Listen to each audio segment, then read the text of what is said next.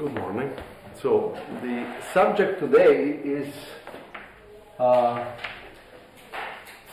theory of angular momentum.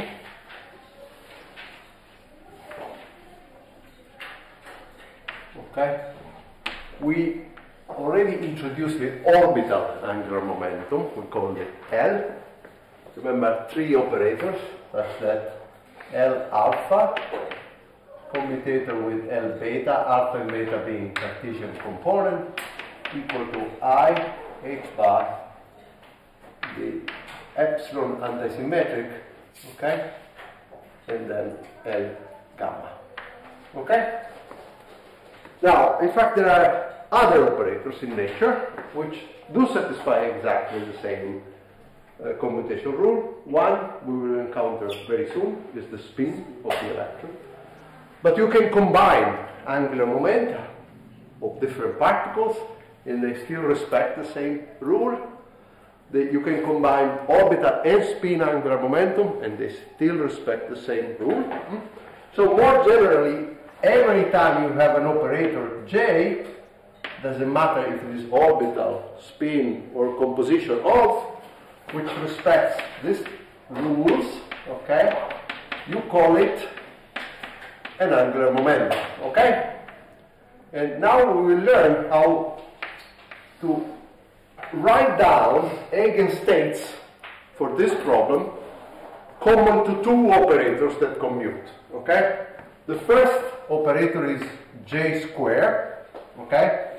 I told you last time that J square is the sum of the three Cartesian component square, so it's like the, so to speak, the modulo square, although these are three operators, okay?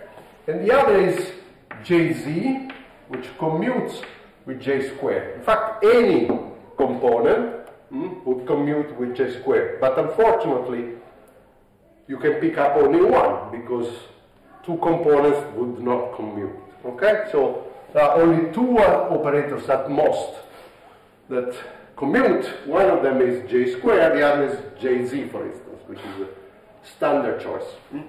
Okay, now let me for one time get rid of H bar, not because I don't like it, I like it very much. I always include it in all my calculation because it's a good signal of mistakes in the steps, believe it or not. You do some calculation, if you keep the units, you will verify at the end if your answer is consistent with the correct units, or maybe you have done some mistake. But if you put everything to one, it will be hard to see if this one has the wrong units. Okay, so please keep them always. But now, since we will appear in a very straightforward way in all our algebra, I would put to be one, or better, if you don't like it to be one, just redefine every J alpha in dimensionless form, so let's call it J tilde alpha equal to J alpha, okay, divided by H bar, sorry, okay? If you define dimensionless angular momentum in this way, then by dividing everything by H bar, you will notice that J tilde of alpha commutator with J tilde of beta is equal to I epsilon alpha beta gamma J tilde of gamma. Okay? The algebra is straightforward. Divide by H bar square and by H bar and H bar also here. This is J tilde, J tilde. One of this H bar goes, the other makes J tilde. Okay? Is it clear? Yeah. So this is totally equivalent, as I stressed before, to putting H bar equal to 1. Okay? So from now on, I assume that, so that we do not have this object there. Okay. So the rest of this beginning of the lecture will be devoted to constructing states, okay, such that this is an eigenstate of J square and an eigenstates of Jz. Okay? Now, we still don't know what are these two objects. It will depend on numbers, integers, in particular, or half integers, we will see at the end. Let's give names, okay?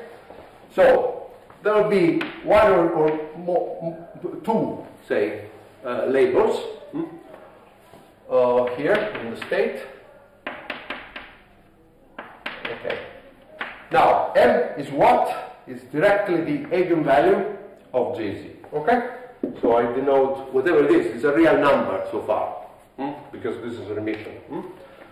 J is related to the eigenvalue of J squared, but it's not exactly J. It's something that I call f of J. It's a function of J. We will see later on that this function is simply J times J plus 1, okay? More about this in a while. For the time being, let me call it Fj. Okay, I want to construct explicitly this object in some sense, or better yet, to determine what are the possible values of these two objects and these indices here. Okay, now let me give you the answer before we start, so that you know where we are heading. The answer is the following. Every operator that is an angular momentum in nature of this form admits only certain conditions for this object. Essentially, there are two possibilities. J is integer, okay? Which could be 0 also, okay? 1, 2, any integer, say, okay? At that point, M would be from minus J plus 1 to J, again an integer, and there are, if you count, 2J plus 1 possibilities for this J, for this M, okay? Good. The other possibility is that J is equal to a half integer. Now, half integer, I mean 1/2, 3/2, 5/2, okay?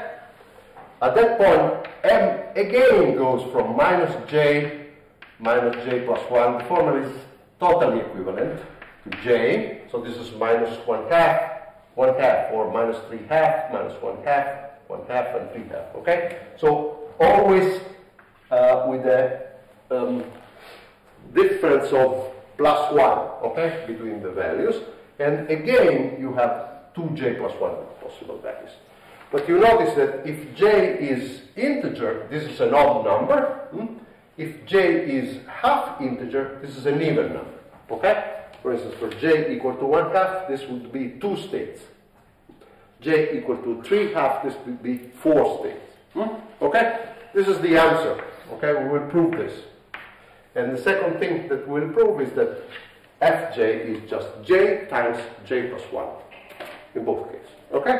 So let's prove this.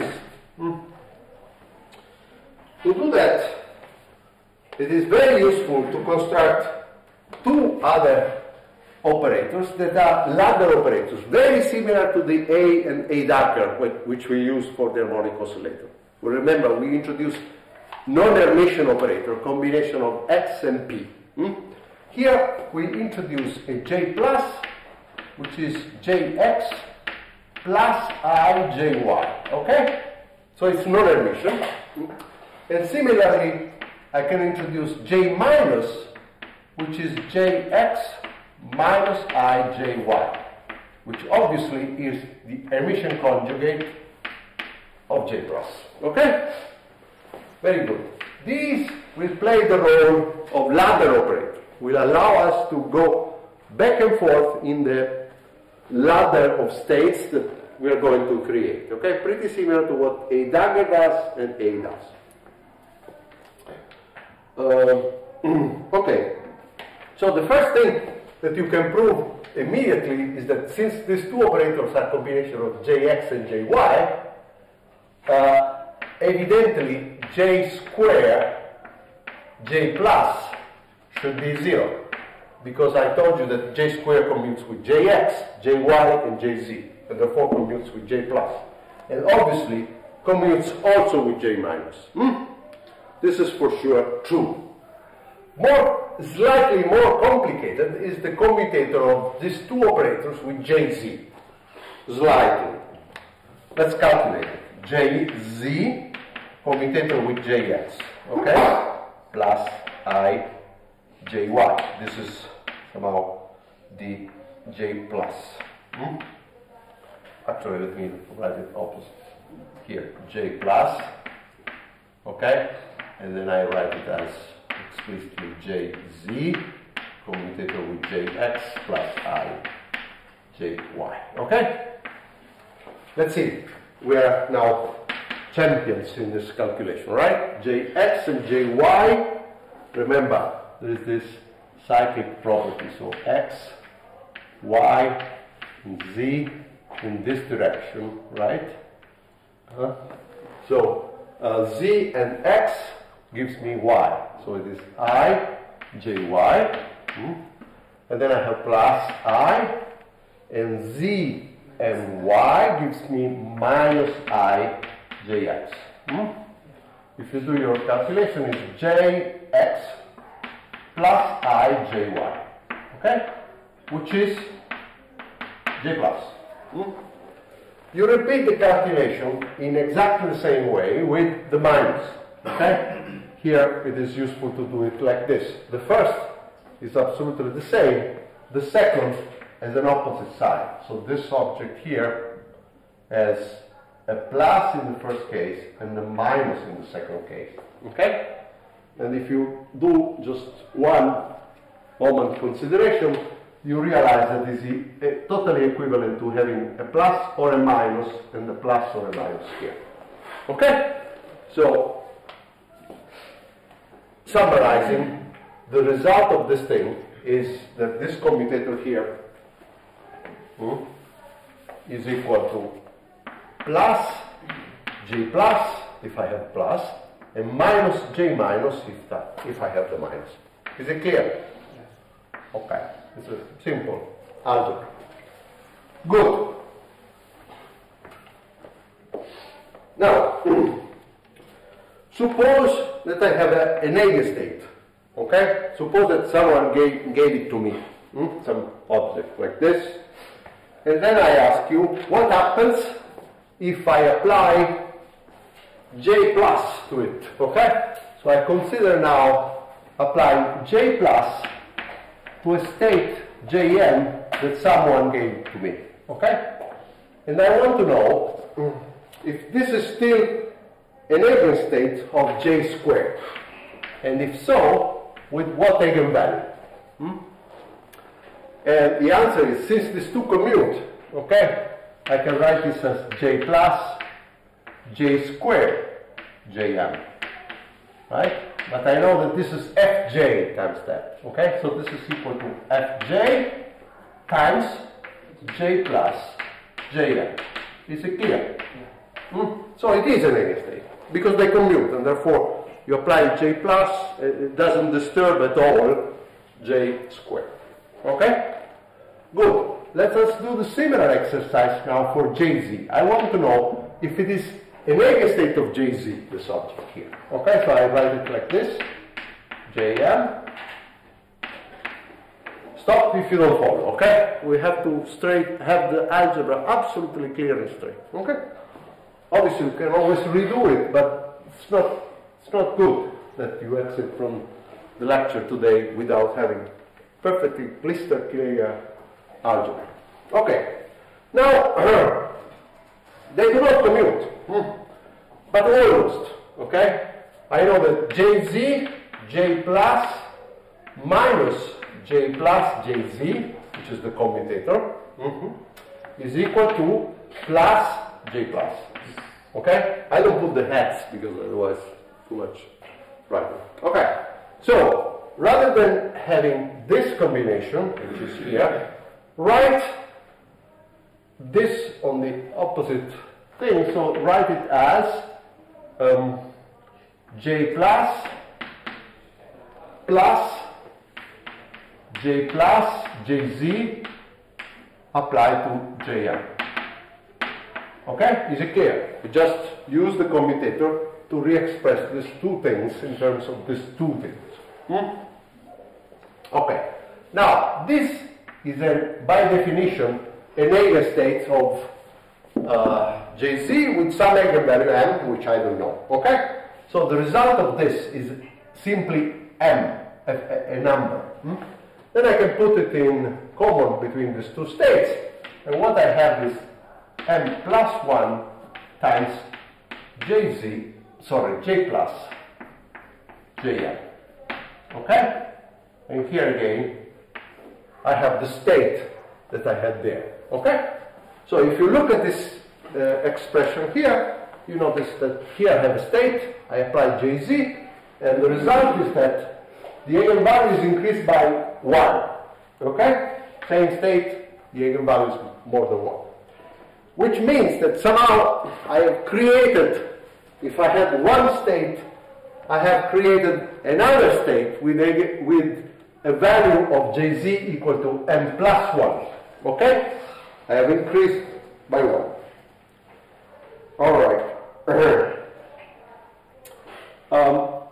This means essentially that J plus applied to Jm has given to me what?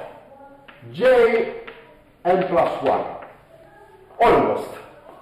There is some constant in front, because I'm not infinitely sure that if this is normalized, this will be normalized as written. Okay, so let's put a constant in front of normalization, which in general will depend on, say, on J, on M, and possibly also on the fact that I am using the plus here. Okay? Whatever. It's a constant. Fantastic. Now, let us do the other exercise. So we use the minus here. Should I use a different color? Maybe. Let's be fancy. Okay. So, suppose that I have the minus. Now, this becomes minus. You have to be careful, however. This is minus, minus, but the result here is not only minus here, but also minus here. Okay? Because remember that there is minus everywhere. Which means, if I rewrite the new things, that this becomes a minus, and this becomes a minus. Okay? This is still m. Okay? But now you see that this m minus 1 of j minus. Okay? These are... The signs have to be different. Huh? Plus minus j, plus minus, and then it has to be plus. Where? Can I show you on board? Like this has to be here, and this you are perfectly right. You are perfectly right. I did the algebra too fast. Okay. Is this first sign? Absolutely. Okay. Good. I'm happy that I provoked you in this way. Okay. Otherwise, it wouldn't be the right hand side. Okay. So it is m here that is without any sign, and the plus or minus is here. Okay? Thanks. Is it clear to everybody? Good. So, the minus combination also does a very similar job. It decreases now m. In principle, there is a constant here, and the constant might be different in the two cases. Okay? So far, it's clear? So in some sense, what I have, shall I draw it? Let's see if I can. What I have created so far is, so suppose that I draw here an axis with the eigenvalues m, starting from a certain value m, I have increased by 1, okay, to m plus 1 with the application of j plus. And I have decreased by 1, okay, to m minus 1 with the application of j minus. Okay? So I had a state here, jm, and I can create one more state above and one more state below for the eigenvalues of Jz. All of them have the same J squared. Is it clear? I can go on, right? So, given this state here, I can apply again, okay, J plus, obtain n plus 2, and so forth, right?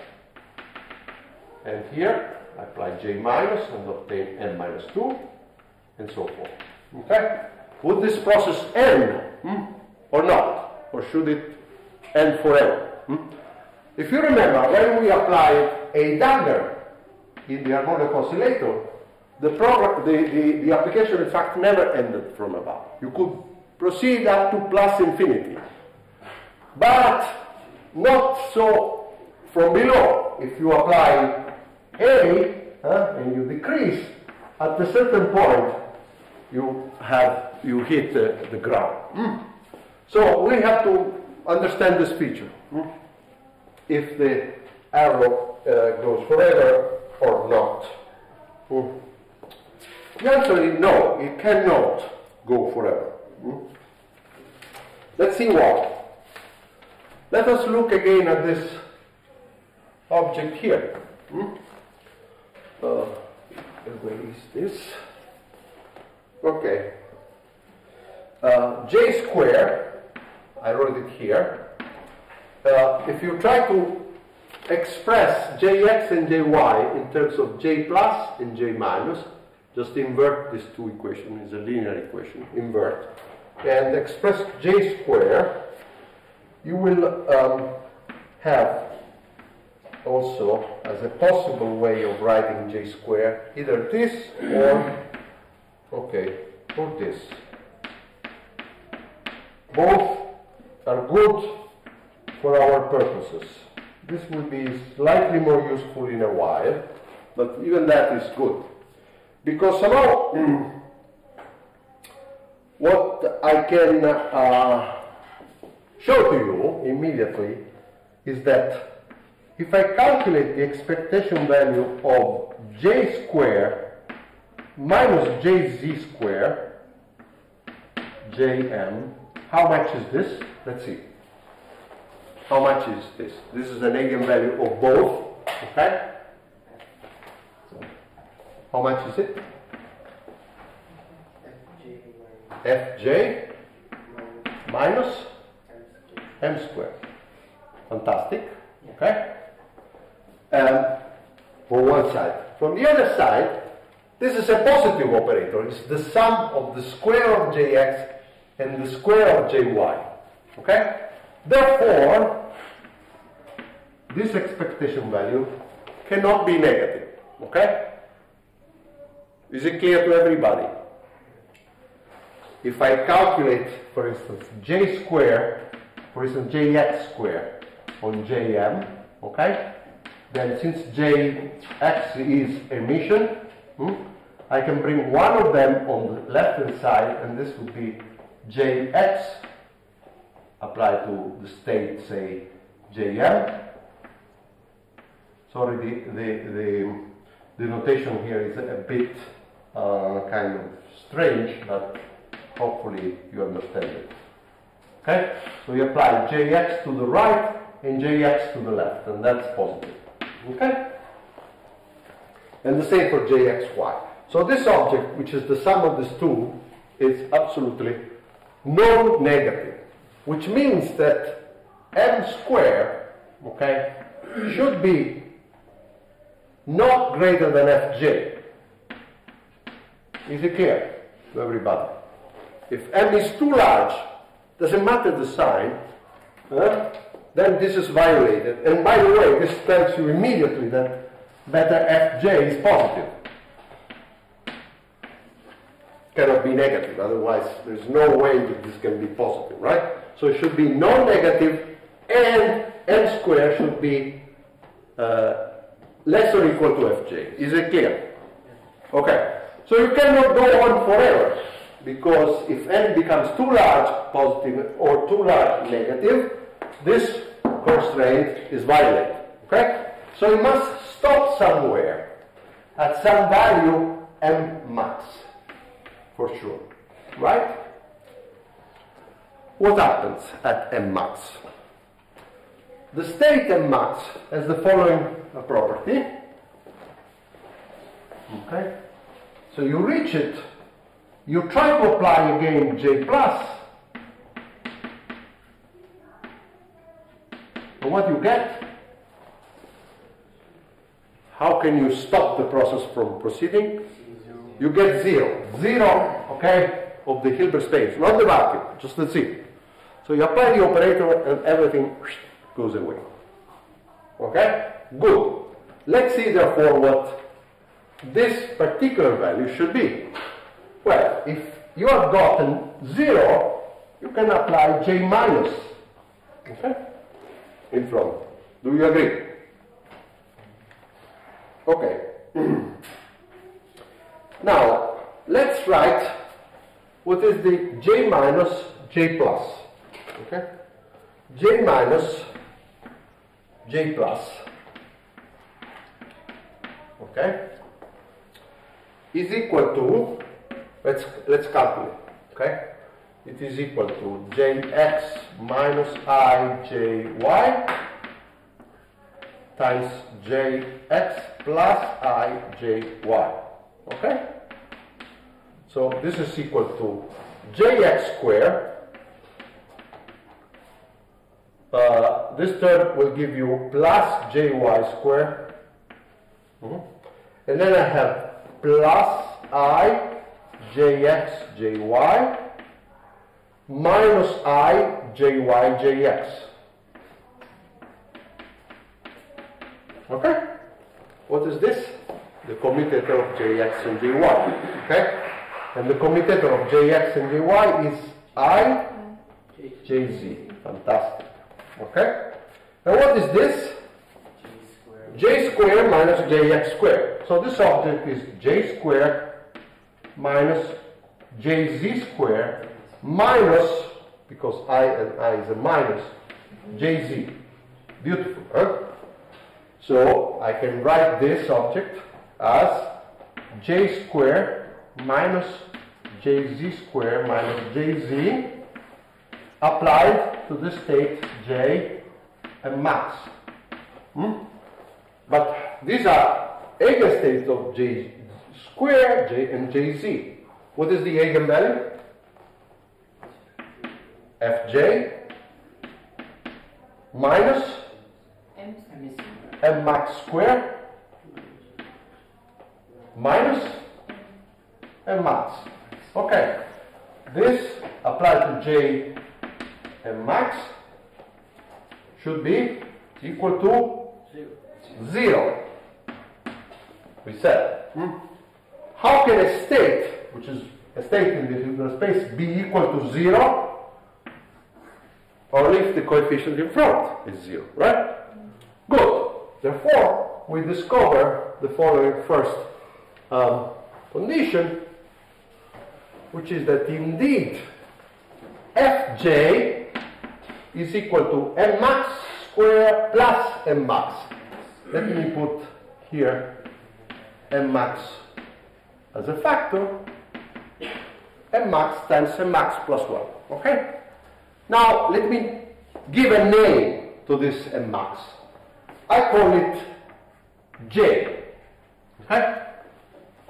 This object that I use here, you see, I've never, in fact, used except for Fj as a appendix of Fj. Okay? Now I call the maximum eigenvalue that I can reach with the ladder operator plus, I call it J. And therefore, I just conclude that this is J plus 1, okay? Which is one of the things that I wanted to show to you. Good. There must be a minimum also, right? It cannot go on forever, even with J minus. Okay, I repeat a very, very similar exercise now. I start from, can I partially erase this but use, okay, so I now have the minimum, okay, and I know that if I apply J minus, I should get 0. Okay, since it is 0, let me just apply J plus there. Excellent. Now I calculate, and here I use again the colors, maybe. J plus, J minus.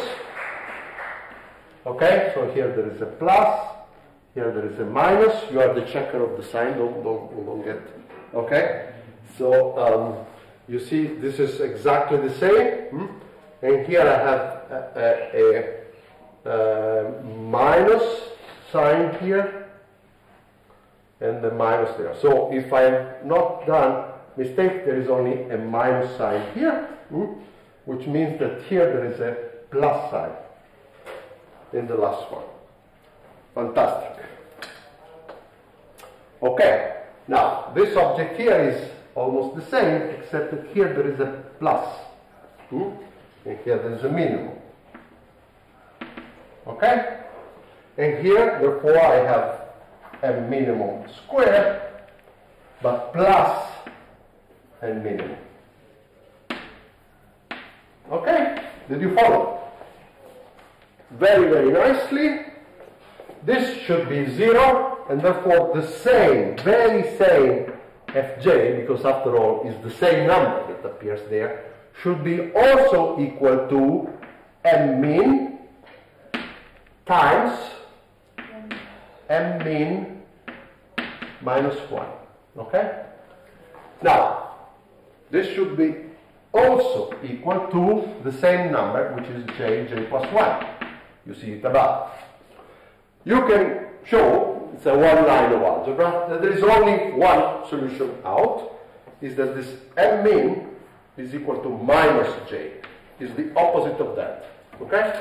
If it is the opposite, then this is minus j, this is minus j minus 1, the two minus cancel, and you get this. Okay? Good. So you go with m from minus j to plus j in integer steps. We are almost done. We are almost done. Okay? So, as promised, from minus j to plus j in integer steps. And here comes the question.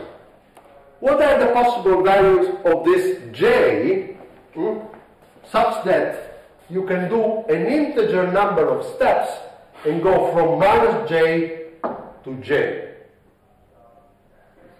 Think of it.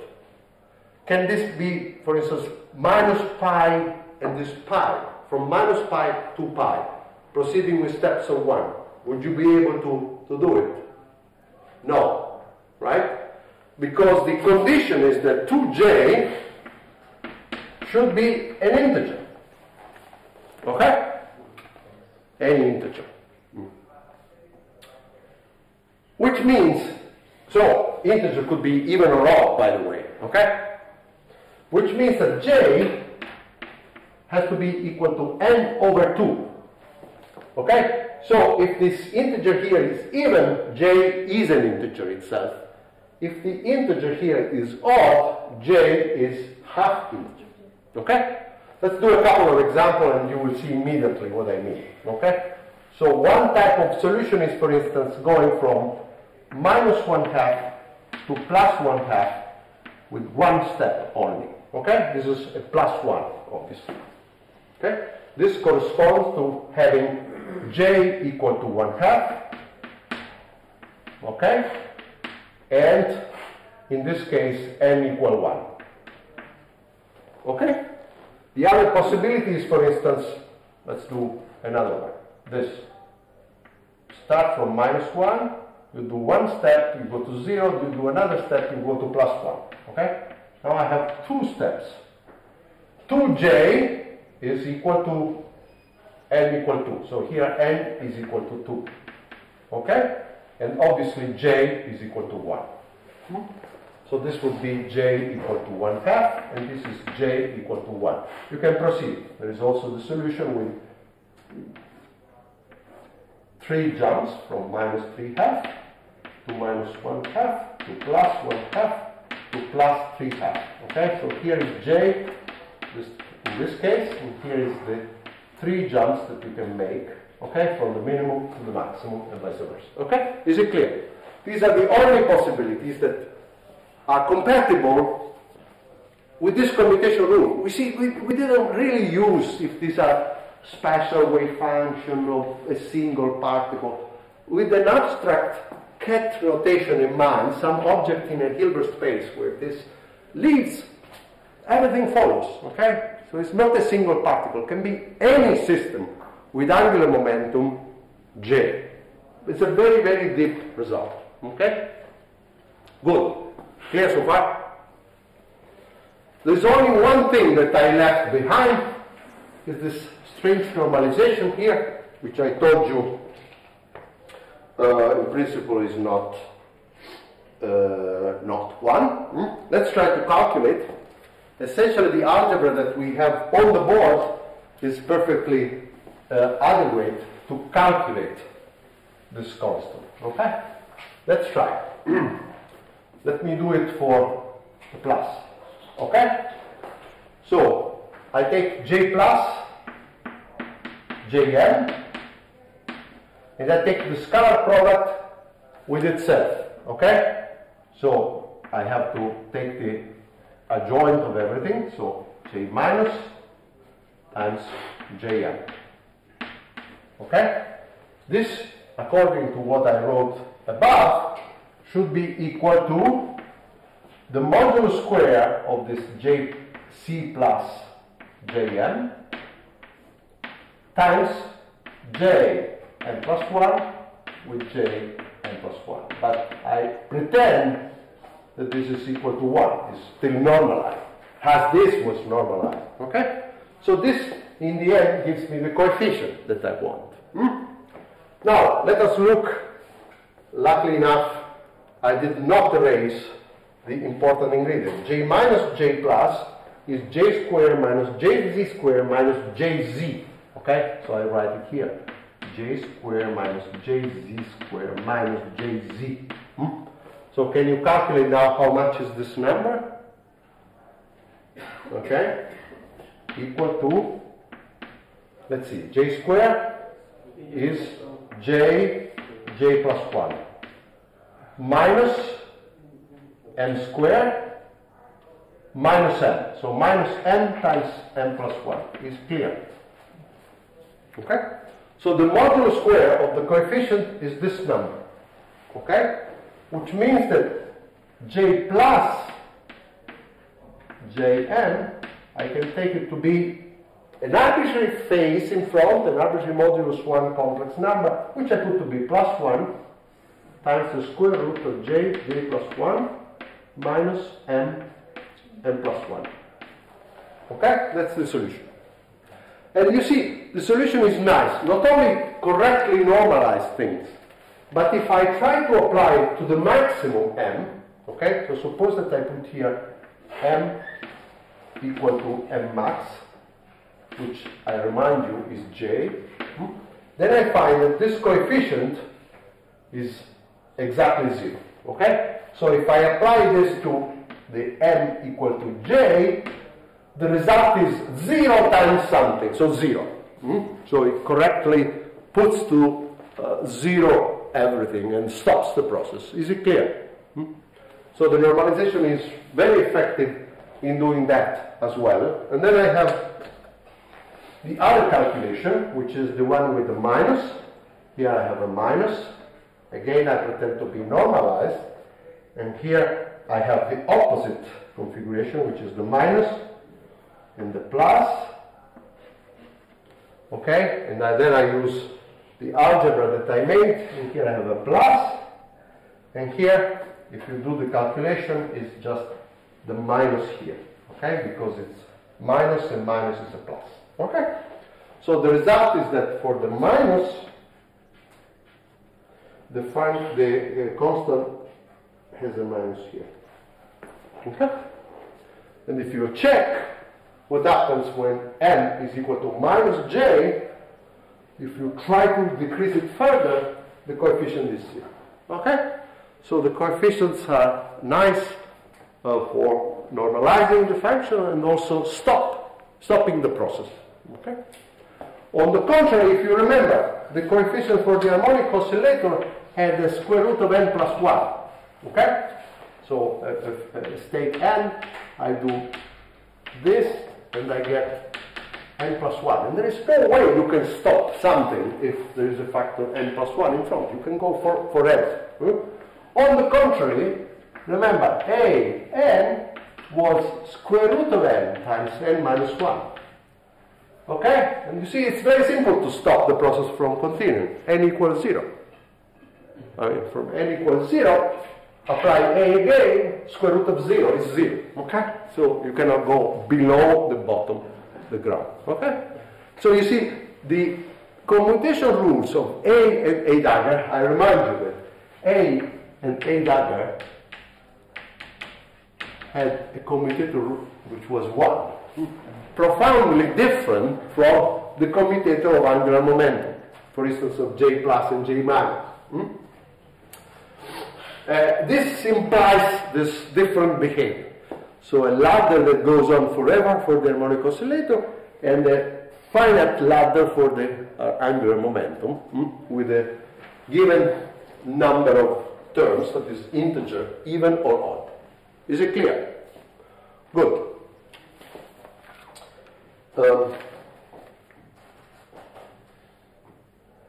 Okay. Now, having established this, now we do, as an application, constructing the spherical harmonics. Okay, the spherical harmonics are again written in the books. Okay, usually, especially in electromagnetism. But now we will try to calculate them precisely with this type of tricks. Okay, which we use to deduce the general properties. So, well, too much stuff. So let me just erase most of it, and I will try to reinstall the appropriate things whenever I will need them. Okay. Maybe I'll just leave this.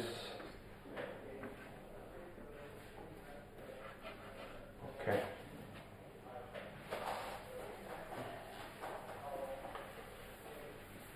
All right. So let's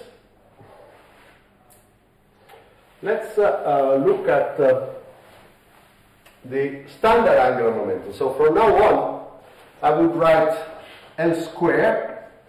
Okay. Here, sorry. L square. Okay. And rather than J, I could write L. So this is L plus 1. Okay, and here I would write LZ, and here again L and L. Okay? Now, this is again written in abstract ket notation, but these are functions now of the coordinates. In particular, of what coordinates? If you remember, L square and LZ are just function of theta and phi, and derivative of theta and phi, and not of the radial distance. Okay? So these, in fact, will be functions of the two angles, which I have written here in a kind of abstract ket notation. Very good. Now, you know that LZ had a simple form. LZ was equal to minus I, the derivative with respect to phi. If h bar is put to 1, that's the only thing surviving. Okay?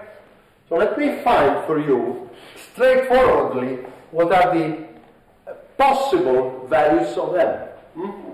So what I want is some Lz times some function of theta and phi, which is equal to m. That's what is written here in more practical terms. Function, you apply Lz, but Lz is what? So it's minus I, the derivative of the function, okay? Should be equal to m times the derivative of the function. What do you expect this function to be? You should have a plane wave factor, so this object here should be some function of theta times e to the I m phi. Is it clear?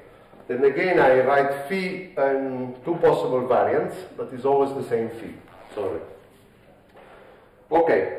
In general, this constant here will depend on, as far as we know, L and M. Okay? Good. Let's write it like this.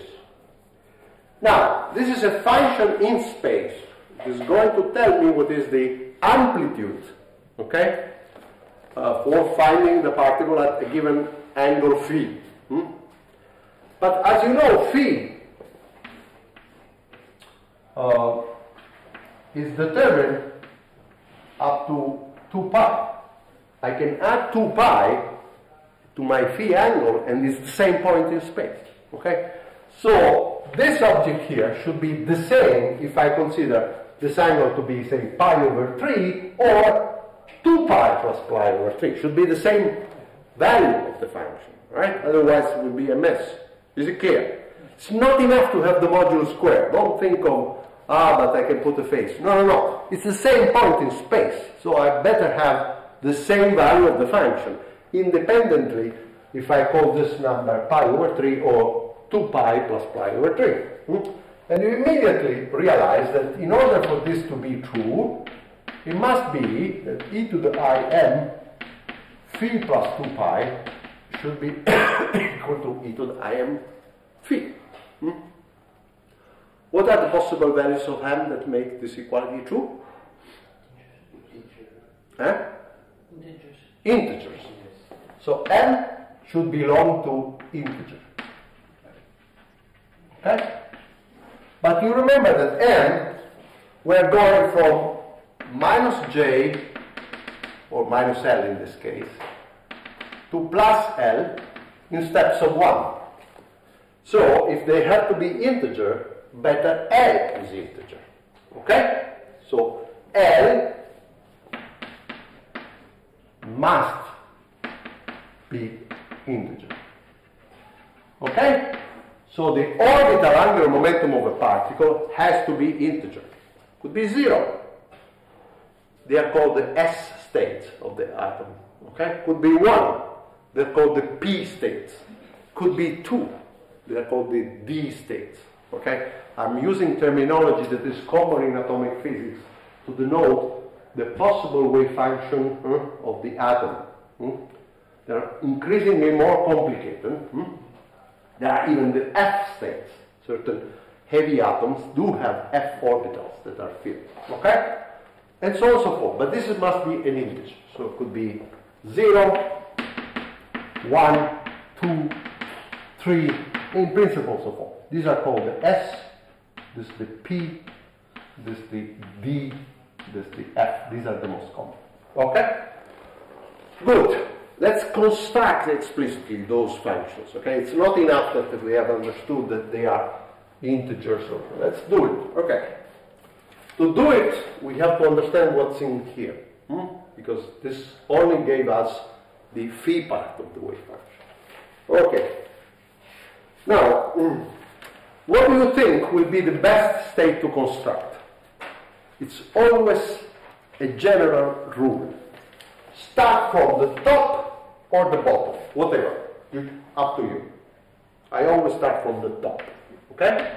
Try to get the expression for the top state and then get all the other by applying J minus. Okay? Or L minus in this case. Okay? So let's follow the strategy. I try to write an equation for the maximum state. Let's do it, by the way.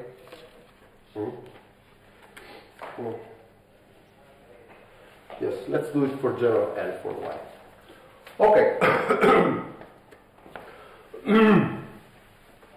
So I take the maximum object, which is the wave function associated to LL.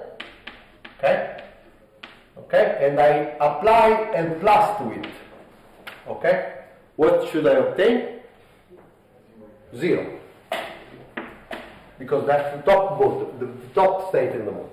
Okay? But on the other hand, I know that this object is equal to the P, LL, this coefficient here, this object, which is a function of theta, times e to the I L, okay, phi. Okay? Good. Now we have to know what L plus is. L plus, go and look at the, I'll tell you the equation number. The equation is 5.9. Okay, I'll write it here.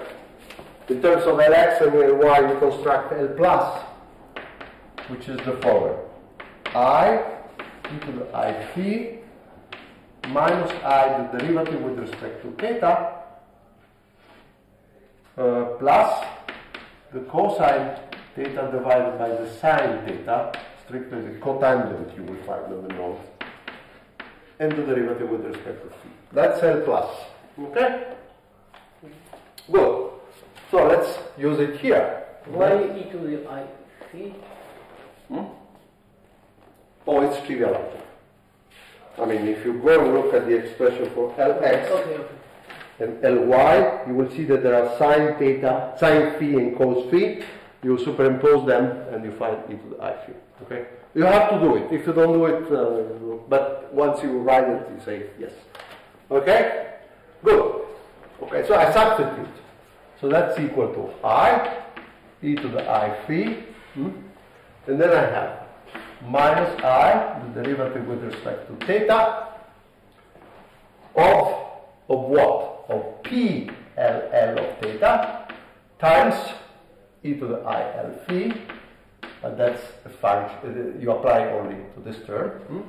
And then I have a plus the cos theta over the sine theta. Again, I have P L of theta. And then I have the derivative that I have to apply to this object here, which is I L e to the I L phi. Is it clear? I applied the derivative already. While here, I just indicated there.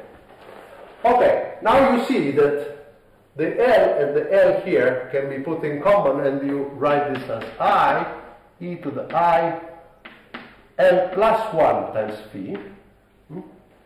And then I have minus I, the derivative with respect to theta of P L of theta, plus I L cosine theta divided by sine theta P L of theta. Is it clear? Just copy everything very nicely. Now the I and the I can be put out, okay? Here, so I square, so minus 1 really. And this object should be 0. How can it be 0? Well,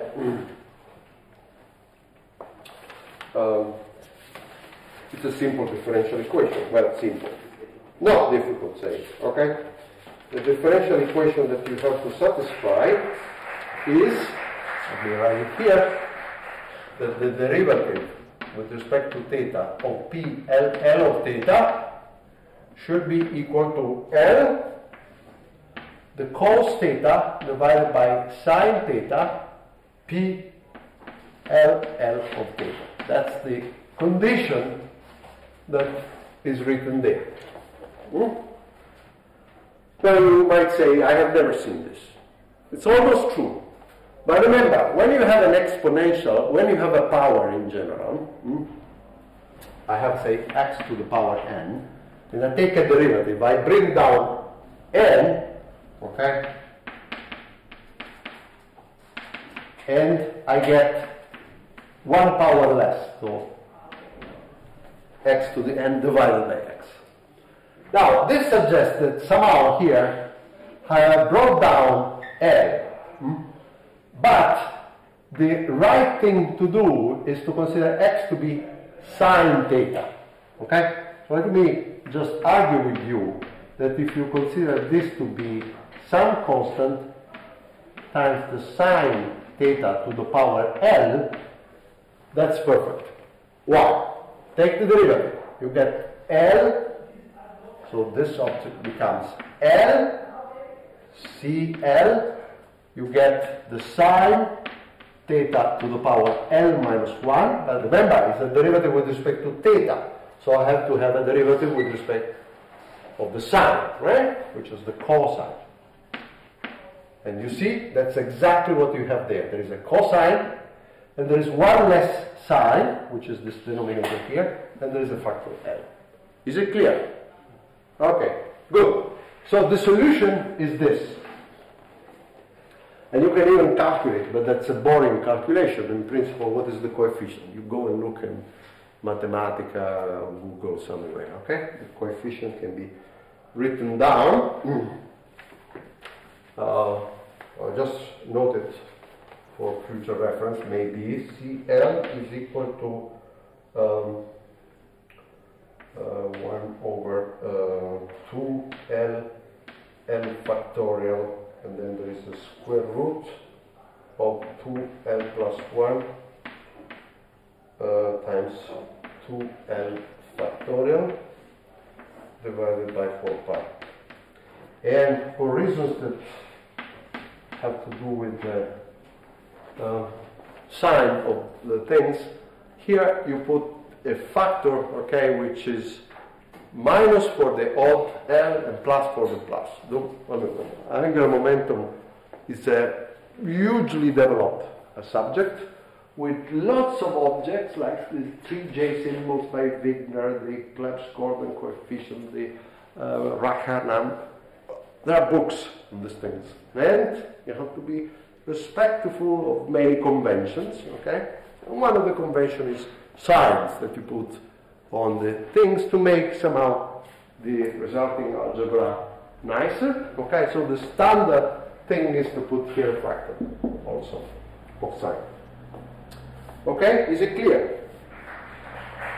Okay, so I have constructed this object here, which is some coefficient times the sine of theta to the power L times e to the I L phi. Okay, sorry, it's too small, I know. Okay, here, CL sine theta to the power L e to the I L phi. Let's pause for a second. Is this clear to everybody? Okay, so this is the top function in the list. What should I do to construct all of them? Apply J minus, L minus, sorry, repeatedly. Okay? And without forgetting, sorry, I call C too many things, without forgetting the famous square root factors in front. Okay? I have to implement them, otherwise the normalization comes wrong. Okay? Once I normalize the top one, if I remember those square roots, all of them will be correctly normalized. Okay. Now, it's boring because I have a function, and what I have to apply, an operator, which is this object. I'll write it for you. It is I e to the minus I phi, and then here I have I, not plus, d in d theta, and then I have plus the cos theta divided by the sine theta, and then I have the derivative. Okay? So this is the operator that I have to apply repeatedly to go down in the list. Okay? Very boring. Absolutely very boring, because these are functions and I have to apply the derivative. I don't want to do it, obviously, except for a couple of cases. The first case is the simplest one. Okay? So what is the smallest value of L that you can think of? Cannot be negative. The smallest non-negative. 0. L 0. Okay? So L should also be 0, from minus 0 to 0. Excellent. What is this function here? So the y, let me write it here. The y 0, 0, theta, and phi. Okay? Is a coefficient of normalization, C0, times sine theta to the power 0, which is 1, times I to the L phi, where L is 0, which is 1. Okay? So it's a constant. That's it. So the function doesn't depend on theta and phi. Nice. L equals 0 are invariant by rotation. What is the constant? Put L equals 0, you will understand this constant is 1 over square root of 4 pi. Okay? In such a way that if you take the square of it and you integrate over the whole solid angle, which is 4 pi, you get 1. Is it clear? So the normalization condition for the spherical harmonics are always that integral from 0 to pi in d theta of sine theta, integral from 0 to 2 pi in d phi of y, L, m, theta, and phi modulo square should be equal to 1. Okay? This is the condition that you impose. So in this case, it's 1 over square root of 4 pi. So we did the S state. Fantastic. Let's do one more case, which is the P. So L is equal to 1 now. Okay. L equal to 1. First of all, how many states should I expect? 3, right? So M would go from 1, 0, and minus 1. Okay? So M equal 1, M equal 0, M equal to minus 1. These are the 3 states. Let's try the top state. So Y, 1, 1, theta, and phi equal to some normalization constant, C1, times sine theta to the power 1. Okay? Good. Sine theta. E to the I, 1 times phi. E to the I, phi. That's it. That's the function for 1, 1. And if you want this number, put L equal 1, and you would discover that the number is,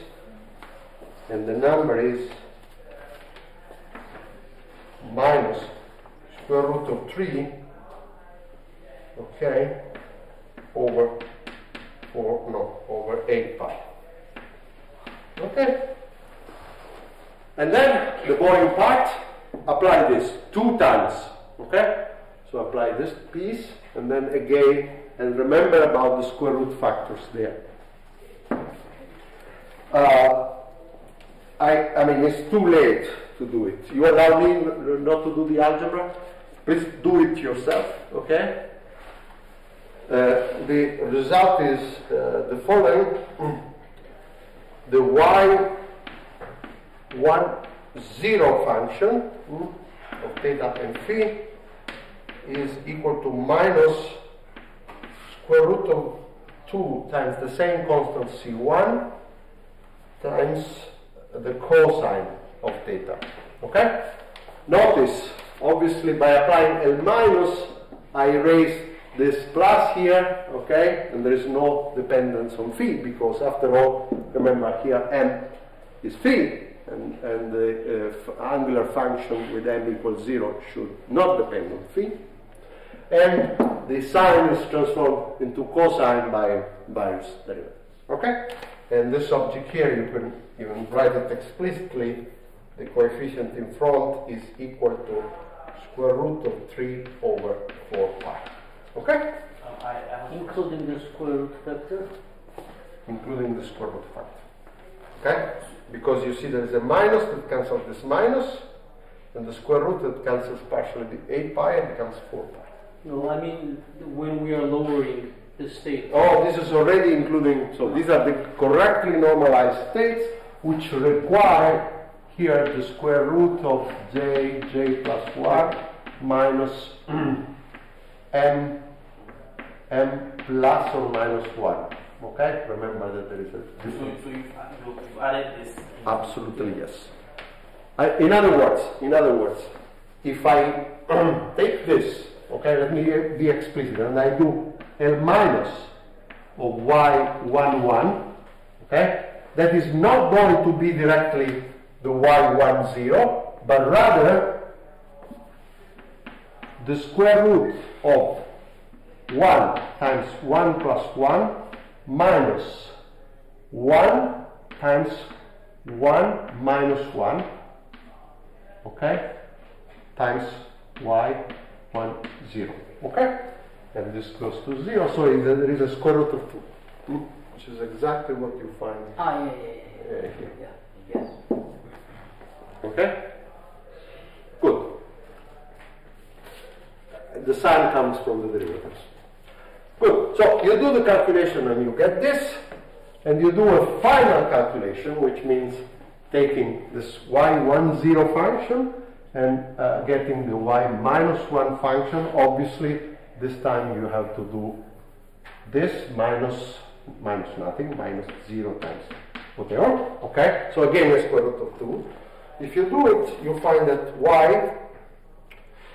y1 minus 1 of theta and phi is equal to plus square root of 3 over 8 pi.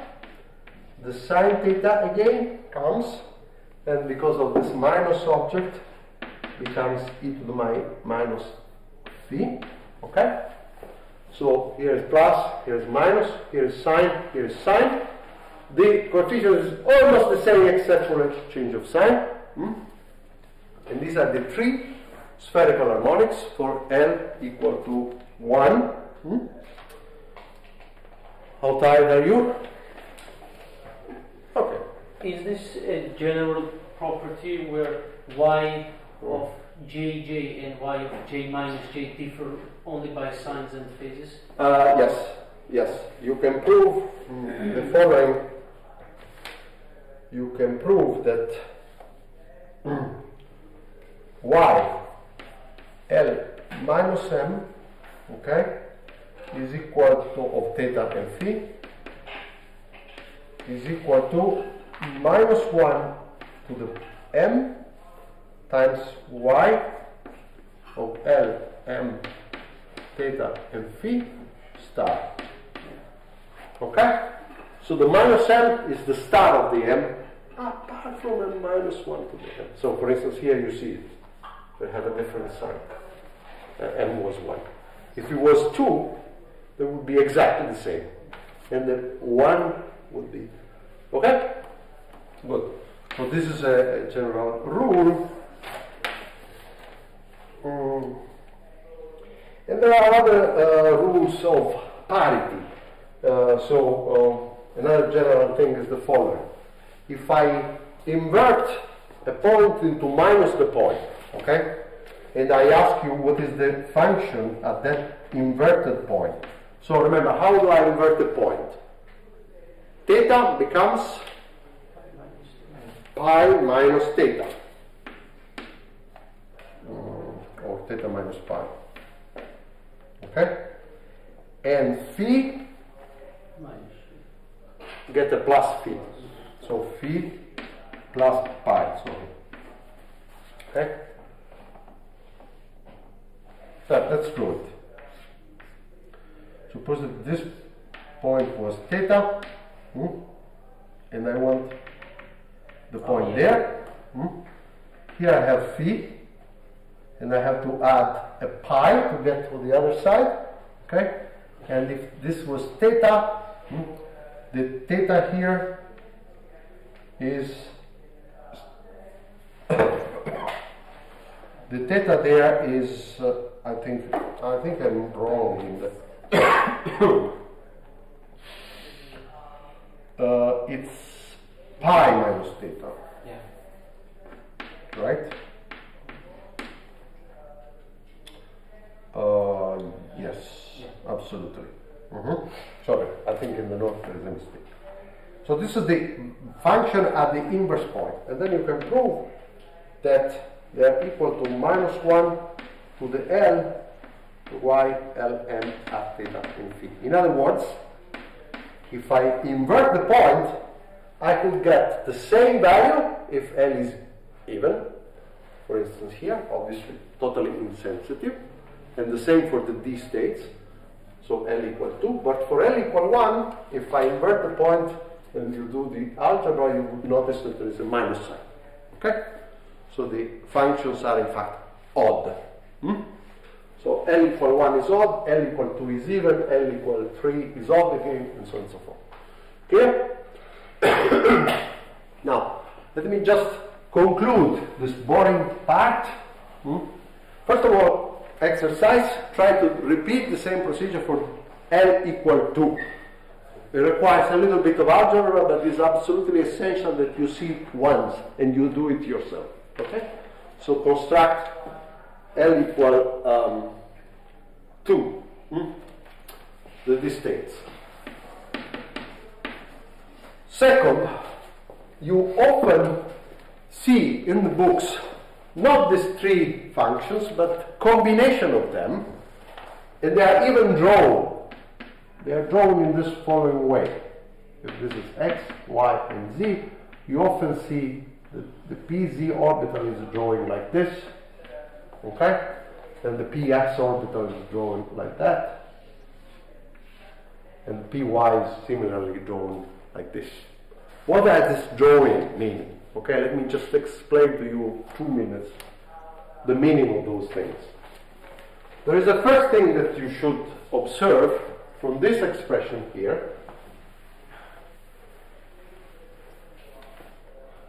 which there are some combinations that you can form. Okay? Let me just erase for a while. So the first useful combination is 1 over square root of 2 y1 minus 1 minus y1 1. In other words, take this and subtract this, or if you want, add this. Okay? So you see that the minus compensates with this minus, and the result is square root of 3 over 4 pi, the sine theta, now e to the minus I phi minus this object here actually gives you the cosine phi only. Okay? Now you take 1 over square root of 2 and you take y1 minus 1 plus y1 1 and you put an I in front, okay? So that when you do the algebra of these two things with the I, you end up with a sine phi. Square root of 3 over 4 pi sine theta sine phi. And finally, nothing to be done. y1 0 is equal to the square root of 3 over 4 pi times the cosine theta. Okay. Let's see if we recognize in these three objects here something familiar. Okay? Remember, if I have theta, and this is phi, okay? The z component is cos theta, okay? That's the reason why this orbital is called the pz orbital. So the pz orbital has m equals 0, remember? Is invariant under rotation by phi. That's the reason why, and we'll see more about this later, is drawing like this, okay? Like a small tubo, okay? Because it's, the function doesn't vary if you move with phi around. The sine theta cos phi is the x component of the vector r. So in this sense, this is often called the px Cartesian orbital, and this is called the py Cartesian orbital. Okay? Now, what these drawings mean? After all, I have to draw a function of space, and I want the value of the function. So if you start thinking, how should I draw the function, you realize that you have just too many things to draw normal functions. Okay? You might say, okay, let me just draw it, because after all, these are points in space and I want to attach a value to a point in space. So I would need definitely too much access to put the full information. But I can ask you the following. Draw a line, okay? This line somehow gives you a certain direction, and draw, so you have a certain theta and a certain phi associated to this line. Draw a value of a point on this line proportional to the value of the function, okay? In other words, if I have here a certain theta and phi, I draw here a certain segment which is proportional to the cos theta, okay? Obviously, you realize that it doesn't depend on how I put the stick, right, on phi. It's the same stick length. But obviously, if I draw it here, the length is 0. And if I put it here, it increases because the cos increases. And the maximum stick is when theta is equal to 0. Okay? So if I draw segments of length proportional to the cos theta, I get exactly this strange lobe that you see in the books. Okay? Totally symmetric in phi, and bigger at theta equals 0, and 0, in fact, there. Maybe the drawing is not very nice. You should try to do it with some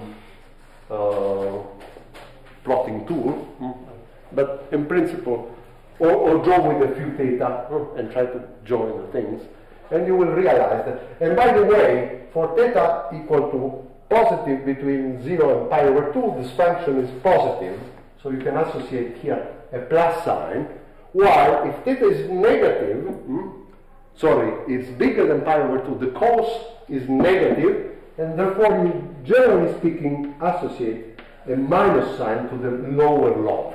Okay? Have you seen these drawings in the books? So this is the PZ orbital.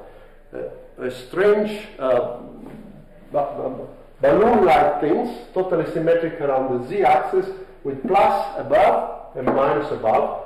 The stick is proportional to cos theta. The same thing, although it's much harder to realize, is essentially this orbital. This orbital is the rotation of this on the x-axis. Okay? Now, it's obviously not independent of phi, because the axis is nice, the z-axis is nice to phi. The x-axis is not nice to phi somehow, because phi, as you move phi, x changes, right? So, but it's the same shape. It's simply inclined in the x-axis. Okay, that's more difficult to visualize, I admit. And the same for y. Okay, so these are the Cartesian components, which are composition of spherical harmonics. Now you might say, why do you want to do that? Well, for atoms in vacuum, this you will see, these energy states are kind of degenerate. And therefore you can just add them as you wish with arbitrary coefficient. But when the atoms start to be in crystals, okay, then there are effects that are called crystal field effects. Okay? The atoms, for instance, see each other. And if I have two carbons in a certain direction, call it x, then having the two px like this, or having the two pz like this, is a different thing, because the overlap that these functions feel is very different. Okay? So typically it matters, okay, for overlap and bonds of electrons in molecules and in crystals to properly select the correct combination that somehow give a better bonding. And this is quantum chemistry, somehow level 0, or very simple solid state physics. Okay? I will not spend time on that, but think of the importance of this actual Cartesian combination when you have atoms in molecules and in crystals. Okay. Questions? Now, I know that you are right, you are tired, and therefore I would not start today, but I will just tell you, just 5 minutes, about the experiment that in 1923 revealed that there is something else in nature. It is not integer angular momentum. Okay? I'll tell you just the experiment in a second, and then we stop. And next time we continue introducing the new actor in the game, which is the spin. Okay.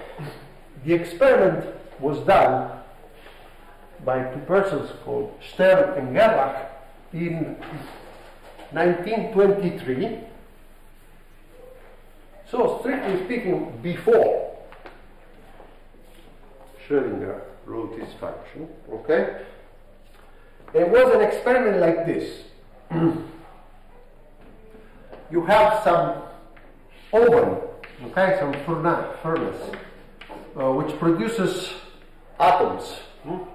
They're in fact silver atoms, okay?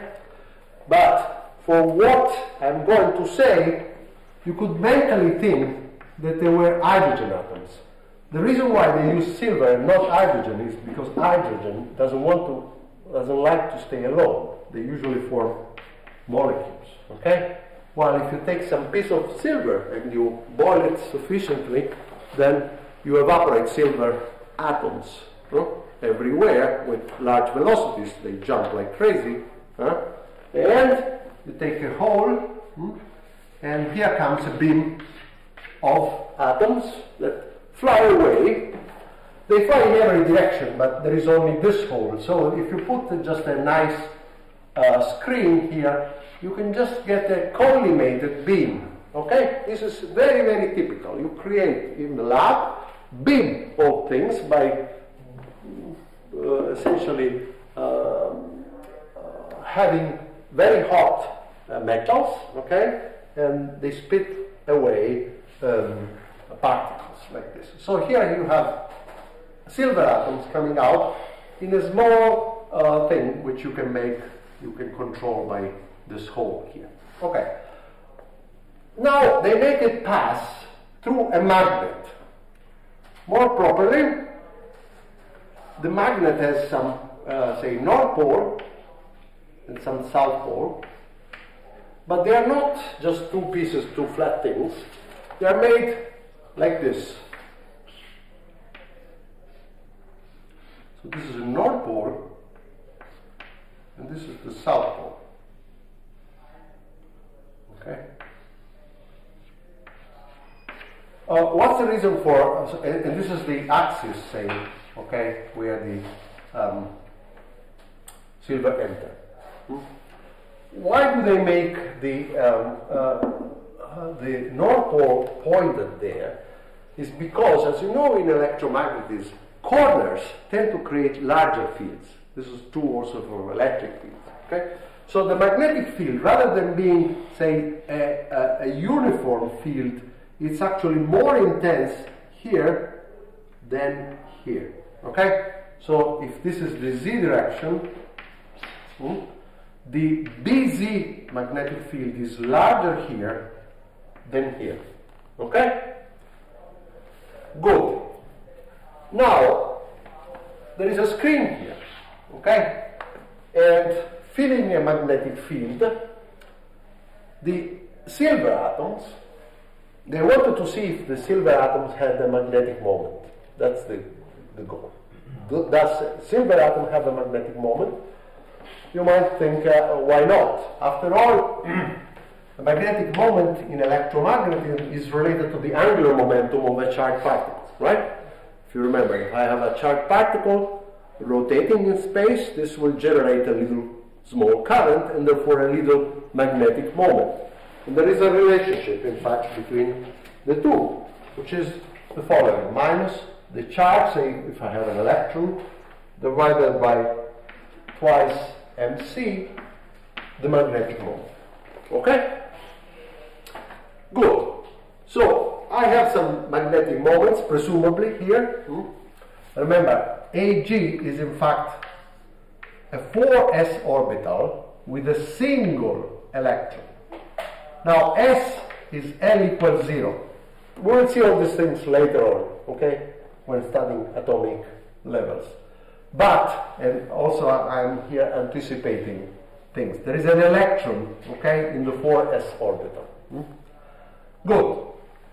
L is 0, but even if it is not 0, L might be an orbital angular momentum, which in principle could have 1 or 3 or well, or 2 or 4, whatever, integer, okay, integer value. Good.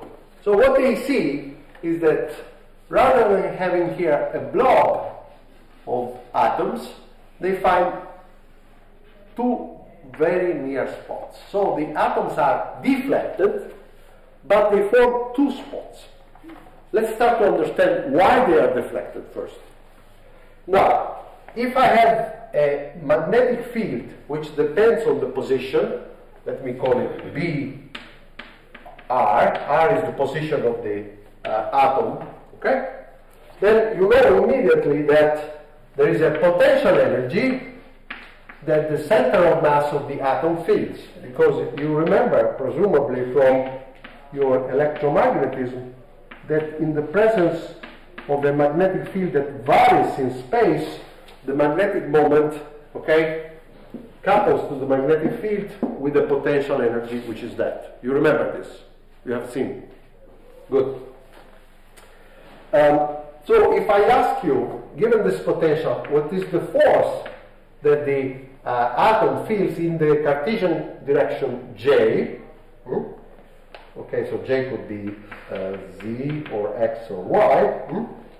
That is equal to, at position R, is equal to the mu, is minus the gradient of that. So mu dotted into the derivative of B with respect to Rj. Is it clear? Remember that Fj is equal to minus the derivative with respect to Rj of the potential energy. Okay? So there it is. Now, to a large approximation, the magnetic field is along Z, which means that it is the Z component of this thing that counts most. Okay? And so you realize that if you make the magnetic field different along different directions, the different points here, there is in fact a gradient. Okay? And the gradient is such that depending on the component of the magnetic moment along the Z direction, you will feel a force. Okay? But you would expect that the magnetic moment would be in every direction, and so the classical expectation is a blob, a spot there. On the contrary, they find two things. So, in modern view of the things, here is the spin up that end up in this point, and here is the spin down that end up in that point. Obviously, they still didn't know, okay, of what exactly a spin is. It was discovered theoretically by Dirac, okay, in 1930. He wrote a relativistic equation, okay, for which the spin was magically appearing in the appropriate limit, okay? But nevertheless, it appears that the magnetic moment of those silver atoms, that after all should not, now with our modern mind, should not have an angular momentum, because here we have the last orbital, which is in an L equals 0 state. And if you remember, L equals 0 is 0 orbital angular momentum. So, in principle, if there was no spin, there should be just one little spot in the middle. But there is not one spot. There is not 3 spots, not 5 spots. Okay? It means that there must be some angular momentum whose values are half integers. Okay? In such a way that the total number of possible values of the LZ or SZ, whatever, are even. Okay? Remember the minus 1/2 plus 1/2 story? Okay. So next time we continue the story, but the crucial thing is that nature revealed to Stern and Gerlach that there are also angular momenta that are half integer. Okay? So we will continue next time. Oh.